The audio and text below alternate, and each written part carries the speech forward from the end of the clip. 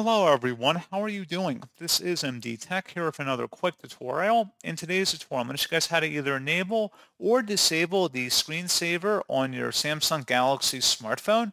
So this should hopefully be a pretty straightforward process here, guys. And without further ado, let's go ahead and jump straight into it. So all you have to do is just swipe up on your home screen and then select the setting gear button. And now go down and select the display and touch tile. And now you want to go underneath Appearance and select where it says Screensaver.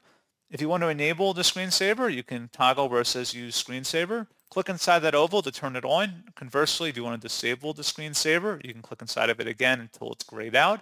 And that is all you have to do. So pretty straightforward process, guys. And as always, thank you for watching. I do hope that I was able to help you out, and I do look forward to catching you all in the next tutorial. Goodbye.